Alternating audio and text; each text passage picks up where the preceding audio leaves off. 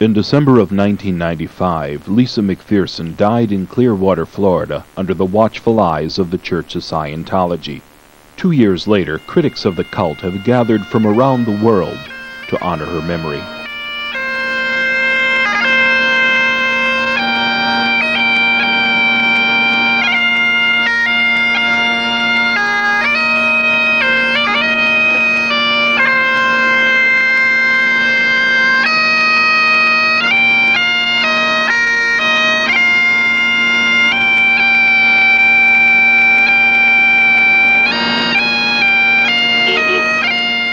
The church has set out some welcome signs and hired their own photographers to cover the event.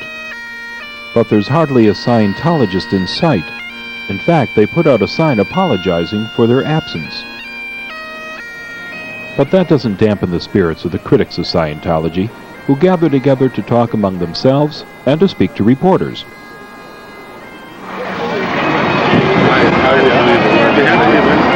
They are absent of integrity, honesty, compassion, and charity.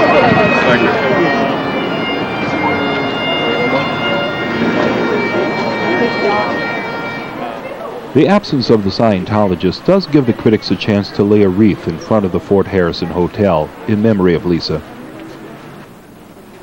Lisa McPherson had been a devoted follower of Scientology for 15 years. Then in 1995, according to family and friends, she was trying to leave the church. She was coming home for Christmas in December of 1995 for the first time in many years. Then in late November, Lisa was involved in a minor car accident. The paramedics who arrived on the scene encountered an unusual situation. Lisa McPherson started tearing off all of her clothes and walking down the middle of the street. When they asked Lisa why she was doing this, she indicated that she was in trouble and she wanted somebody to pay attention to her. They took Lisa to a nearby hospital, where they admitted her to the psychiatric ward. Shortly thereafter, 8 members of the Church of Scientology came to take her away from the hospital. Lisa checked out against the doctor's orders. She was then taken back to the Fort Harrison Hotel, a Scientology-owned building, part of Flag, the spiritual headquarters of Scientology. There she was held prisoner for 17 days, under what the church calls baby watch. 24 hours a day she was under guard. For 17 days, no one was allowed to speak to her. If Lisa spoke to them, they were not allowed to answer. This is part of L. Ron Hubbard's introspection rundown.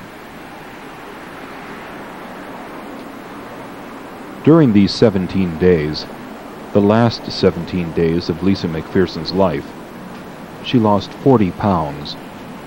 She was severely dehydrated. Apparently, she had not had any water for at least 5 days. Scientology's own logs detail the horrors that she faced while locked in the Fort Harrison Hotel. By the time they decided to take Lisa to a hospital, it was too late. She died while under the care of the Scientologists.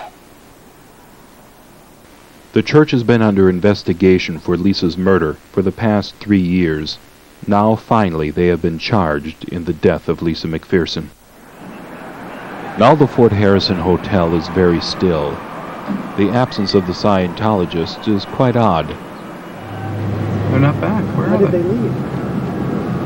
Where are they? It turns out the Scientologists are conducting their own counter-protests, picketing outside the local newspaper and police department. I see your sign?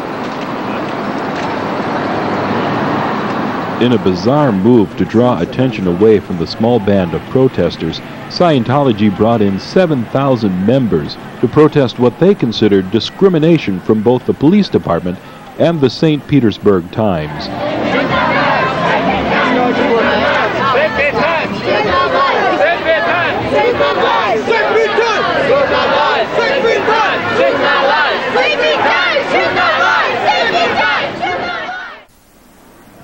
The following morning, the protesters continue their peaceful picket in front of the Fort Harrison Hotel. Jeff Jacobson is one of the organizers of the picket. Here's Dennis Ehrlich, a former member of the church who himself was held hostage in the basement of the Fort Harrison Hotel. After leaving Scientology, Dennis had his home raided by the criminal cult, who claimed that Dennis posted copyrighted material on the internet. In the year prior to this picket, the church managed to get a restraining order against Dennis. The police painted lines on the sidewalk where he could stand. Is that the line there? What's that? Is this your line? No line. You didn't draw a line for this time. No, I didn't go over on Cleveland. That's super. Is there a different side? Or is it the same thing? Scientologist PR man John Carmichael has come by to enjoy the picket. But for some reason, he doesn't want to talk. Yep. It is. Hey, you want to smile and give me another picture, dude? Well, the kids absolutely love XENU. And the church loves kids. That's why they put up the Hubbard Winter Wonderland. It's a magical place, full of gingerbread houses, smiling elves, and vicious attorneys who will sue anything in sight. Oh, and don't forget to have your picture taken, kids. Lord knows there are plenty of cameras here in the Hubbard Winter Wonderland. Now this must be how Santa knows whether you've been naughty or nice.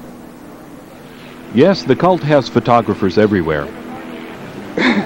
Don't miss XENU here. This is what you get with OT3. This is your first taste of advanced knowledge. Sergio, here, give me on that.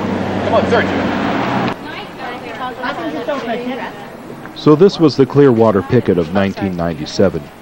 This small band of critics have been brave enough to put themselves in the sight of the criminal cult of Scientology. They have managed to focus the attention of the media on the criminal activities of the church. And they continue to do that, despite the enormous pressure and harassment that's placed upon them by the Church of Scientology. Let's get our websites together here. And they'll continue to tell the story of Lisa McPherson.